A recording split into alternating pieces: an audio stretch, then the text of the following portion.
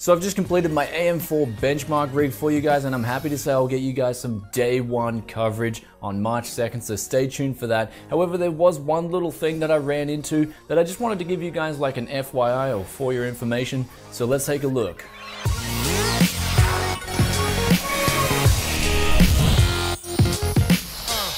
Welcome back to Tech Yes City. This is Brian coming to you guys today with a quick video on just the AM4 cooler compatibility and what's going to happen, guys. So if you've gone out and pre-ordered your Ryzen CPU, you're going to get your motherboard. Just be aware that on day one, a lot of the bolt down coolers with AM3 compatibility actually won't fit AM4 motherboards. Now, I've talked about this with Steve from Hardware Unboxed.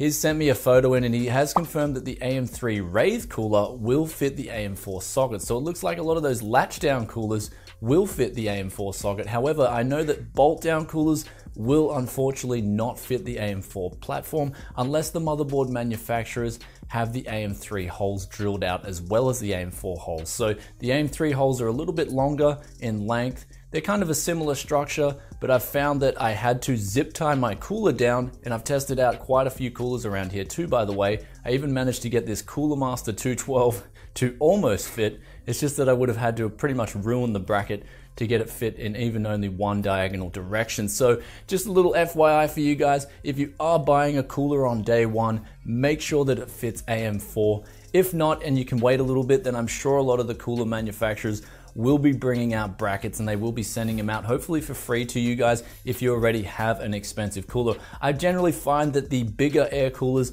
and also the all-in-ones tend to bolt down. So these are the ones that will generally have the compatibility issues because you have to bolt them down from the top and you will need those AM4 holes lined up. I mean, if you want to drill things or zip tie things, which I don't recommend, then you can do it, but I'm only doing it because I want to get you guys day one coverage. So stay tuned for that. And if you have any questions, guys, be sure to drop a comment in the comment section below. Don't forget to hit that like button. And of course, if you dislike this video, then don't forget to slam that dislike button. And I'll catch you guys in another tech video very soon. Peace out for now. Bye.